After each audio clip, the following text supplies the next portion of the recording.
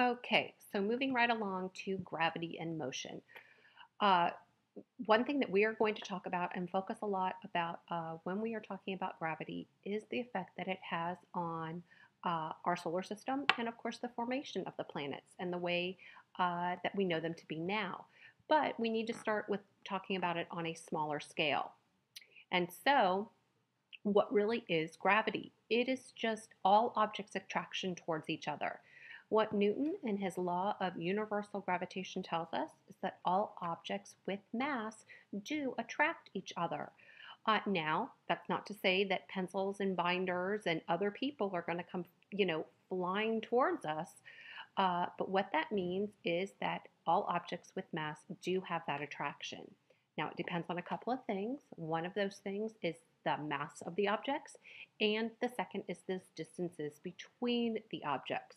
Now, keep in mind that we are here on Earth, and because Earth has such a large mass compared to our masses, that is the mass that takes over.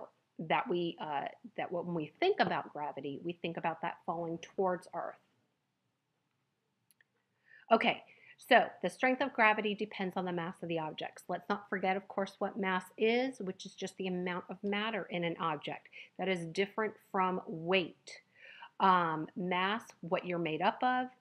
Weight is that measure of the force of gravity on an object.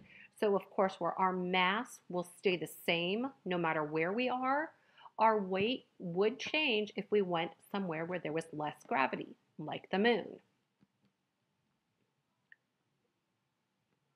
Now, that second factor that we have to take into consideration is distance.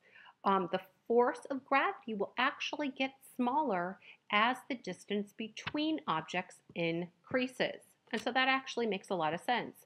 Things that are further away from each other have less of an attraction on each other. Okay, so why don't objects fly off into space? There are a couple of forces keeping objects in orbit. One of those is inertia, which is just Newton's first law of motion, the tendency of an object to resist change in motion. So the more mass, the more inertia.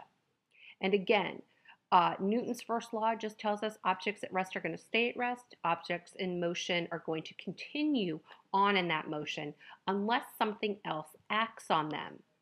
So, in theory, if there wasn't that gravity, if there wasn't that pull of gravity of objects, then that forward motion would take over and the planets would just fly off.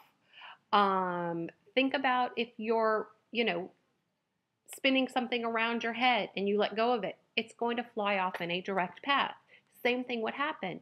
But because there is that pull of gravity between the two objects, the two very large masses, they stay in orbit. Okay, now how did this gravity help us form, or not us, but help the solar system form? Well, let's think about this for a second.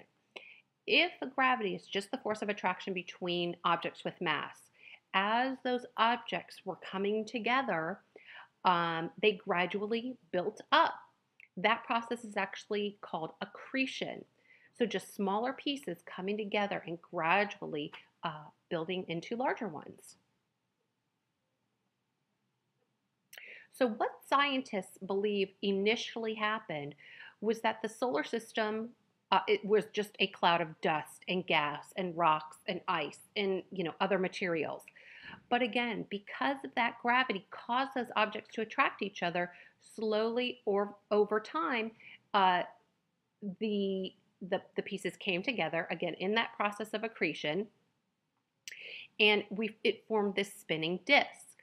Now, as that pressure inside the disk increased, and those materials became very tightly packed, of course, it got hotter and the pressure increased. And then, like what happens in our sun with nuclear fusion started fusing those hydrogen atoms into helium atoms. And then that star started forming and it was started to give off heat and light. Now, some of that material in the disk stayed sort of on the outside. And that is what became the planets and the asteroids and the meteors and everything else that we know about in our solar system. So again, why don't solar systems just fly right off into space? Because that star at the center is so large and exerts such a gravitational force on all the other objects that it keeps those objects from flying off away from the star. Okie dokie, that ends this wonderful little lesson on gravity and the formation of the solar system. Hope you learned something new.